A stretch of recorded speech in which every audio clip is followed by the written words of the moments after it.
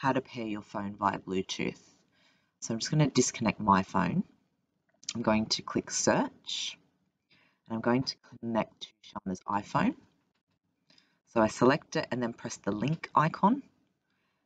Now Shana's iPhone is currently asking me for a passcode to connect to the head unit, which is 0000.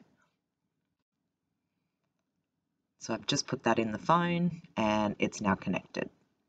I'm just going to quickly show you how to import contacts as well.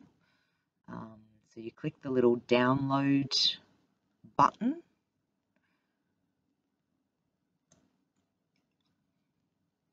Now sometimes if you don't allow to sync contacts on your iPhone, it won't let you import the phone book.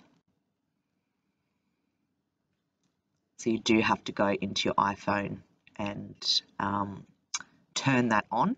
And I'm just going to quickly show you Bluetooth music. So I'm currently looking for Spotify on Shana's phone and I'm playing it through the head unit.